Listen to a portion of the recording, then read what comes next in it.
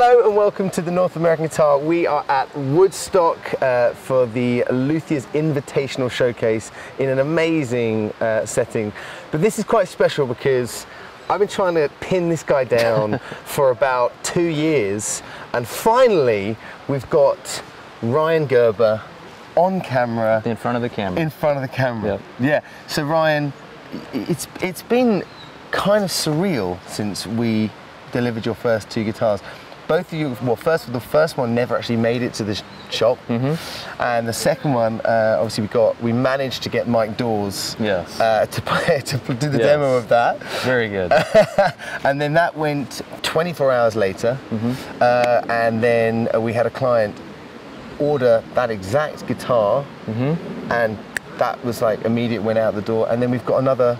Super excited, we've got 3 more coming in. Yes. Yeah. So we've got the bees wing, we've got the walnut, and we've got the koa. Figured koa. Yes. So, how's it been for this year for you? Because you sort of took the plunge as full-time building. I did, yeah.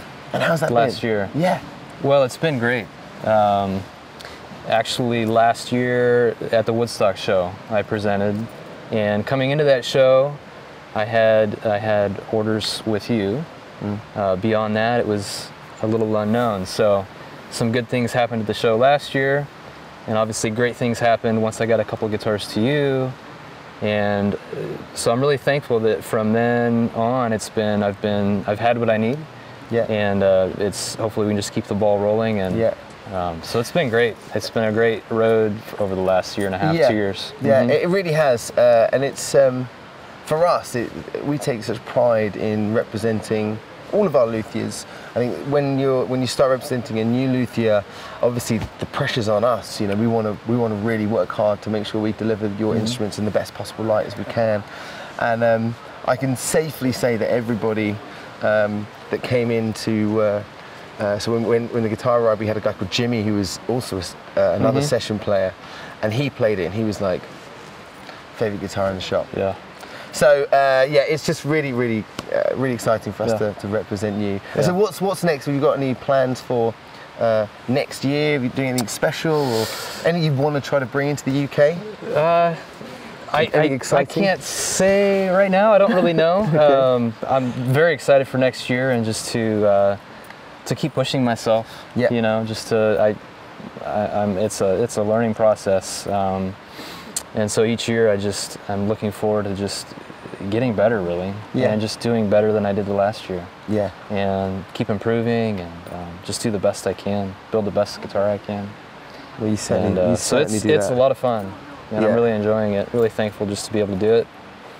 And thanks to the North American Guitar has obviously been great. Oh well, so. Yeah, and for me there was one. I've got to talk about the photo, because being a dad. And a new dad. When I saw that picture of your daughter in the workshop with you,